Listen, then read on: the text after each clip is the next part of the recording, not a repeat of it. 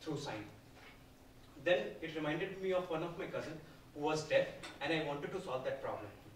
I started looking at the solution, like what could be the potential solution to it, and I thought maybe there needs to be a solution which would convert the voices, what we have in the surrounding, to something visual. I looked into the various solutions which we have in the market now, like for example Google Lenses. It has the potential to solve the problem, but it is not catering to the problem now. So then I came up with the solution which is Vakya. Basically, it's a projector mounted on a glass. So what will happen is whatever voice is going around us would be converted from voice to text via mobile app, and then it would be transmitted through Bluetooth to the projector. And this projector would be basically projecting alphabets to the glass. So the experience would be kind of same what we have the subtitle for the movies. This solution has the potential of transforming the life of 300,000 Americans who are deaf. So currently I'm looking for an investment of $50,000, and I'm ready to give 5% of my company. This money would be utilized for designing the application as well as the module which could be mounted on glass, and the target price of around $75. When I was doing the customer discovery, I realized that this product can also be applied for people who are dealing with different languages in translation, as well as dealing with accents or for navigation. And when the next time I speak, you need not to be bothered with my Indian accent. With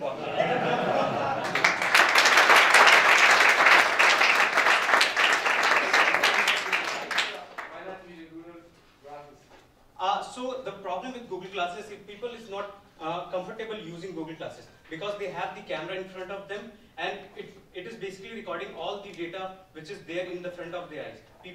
It's kind of like attacking their privacy as well.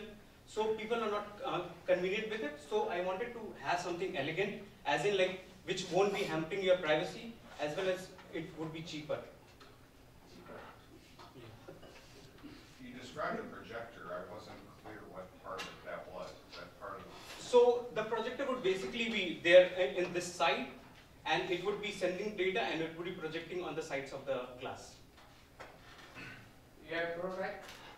No, I was kind of like developing the idea, looking into the business side, and at the same time I'm looking to work with the technical side. I mean, look at Tom Shi, who developed Google Glass, because his first prototype he developed within about an hour with like a small little projector, and he just iterated. So, you know, you don't necessarily need $50,000 to start working on a prototype. Yeah. Thank you very much.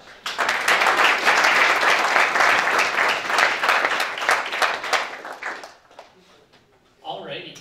And then also to let you know here in a couple contestants, we are going to take a brief intermission so that if anybody wants to get up, stretch your legs, use the restroom, and I'll give you forewarning as well when that's about to happen. So, but coming up next, presenting is Clark Sprague.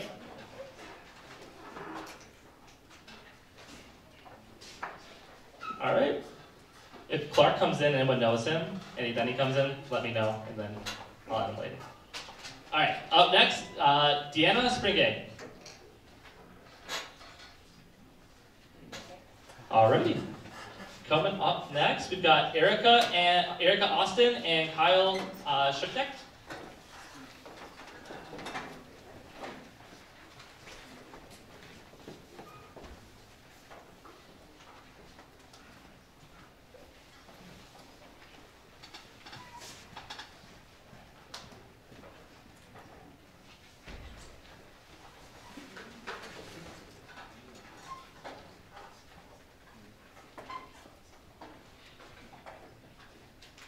Okay, so a quick show of hands, how many of you are trying to be more eco-friendly, either by recycling, reducing the use of energy, etc.? It's quite a lot. It's good. And then how many of you aren't doing as much as you think you can? Well, this is where our app will help. Hello, I'm Erica Austin. And I'm Kyle Schuknecht. And our app is Mr. Green Tips. So when looking at a more sustainable living, everyone has a role to play. There's an increasing culture of greener living. However, finding accurate and concise information sometimes is difficult because most places have regulations, and there's an array of misinformation on the internet. We are here to ease the pain, the time and effort it takes to research and piece together all of that information. We seek to provide all the information regarding sustainable living and expand the influence of an environmentally conscious culture across the planet to reduce the destruction to our ecosystem. Our app will have maps providing locations to recycle every category of recyclable, an encyclopedia of sustainable practices, and push notifications with helpful tips with the most accurate quality information possible. With a revenue stream from ads, ad removal, and partnered companies, we hope to expand our app to reach everyone and anyone interested in environmentally friendly tips.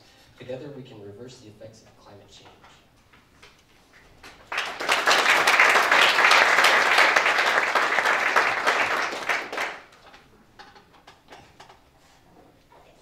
One, I admire what you're doing, and I'm a big advocate of this. I find that what you're trying to do would be very useful in most communities around the United States and around the world, because it's very difficult to find out what you should recycle, what's recyclable in that community, and where to take it, and most people don't know what to recycle. So congratulations, thank you for doing this. There's some cities that are doing work, and I would encourage you to take a look at their apps. The city of Austin, Texas is one. They've got a goal of zero landfill for garbage and recycling everything possible. They've developed an app too, so you might want to compare against some potential competition from urban environments. We'll have to look them up. Thank you very much. Well, you said advertising. Who will advertise for this stuff? Any company who would like to advertise with us, we'll give them advertising space. We plan to have ad removal on the App Store for like $1. The advertising model requires huge number of people using this thing. Yeah, so we are there not doing work.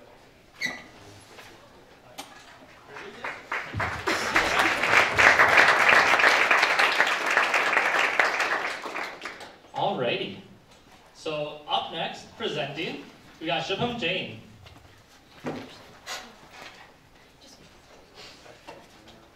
Okey-doke. Coming up next after that will be Michael Betts and Nate LaJoy.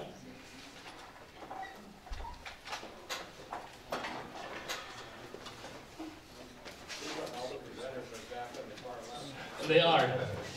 If it is easier to come up on this side if you're on the far left, go right ahead, walk up that way. I know it's too late now. Or you can go in the hallway. And then, perfect. After Michael and Nate, we're going to have Sean and Marcus. So if you do want to come up and right here on the side, that works perfectly.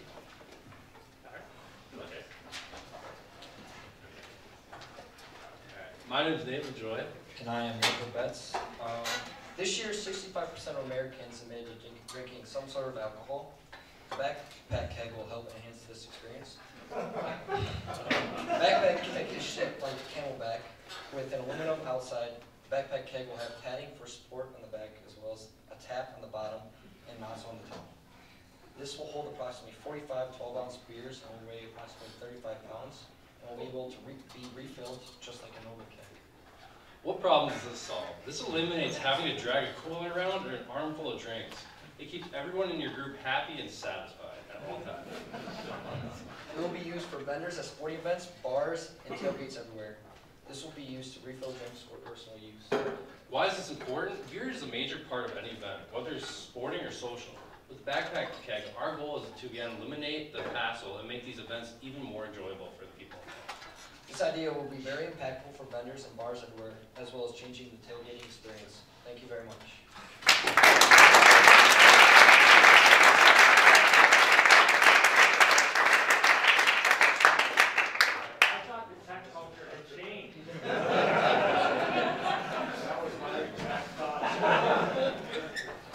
I gotta say, I never drank beer until I came to Michigan Tech. You might be onto something. Are you endorsing PBR or are you open to working? Open to anything. That was just an example. Okay.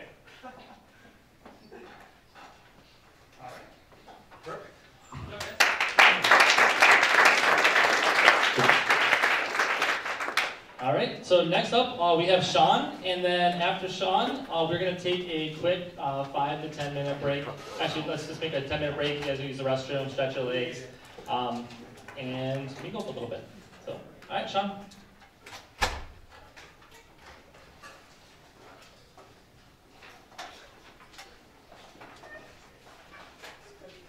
Hi, I'm Marcus. Hi, Sean Medanjic. It's an exciting time for change, but not all institutions have kept pace with the technology. Let's talk democracy. Voters are angry. They're frustrated. They feel disenfranchised. Some claim democracy is dead, or at least in decline. Well, I have a solution for you. It's called Voices Matter, and it's a democratic delivery system, or robotic representation. So, what's the benefit here? Well, right now we have polarized political parties that have gridlock, are getting nothing done. There's all kinds of other things that are fighting against democracy, voter suppression, gerrymandering, big money. The benefits of this system, it eliminates all that, even political parties.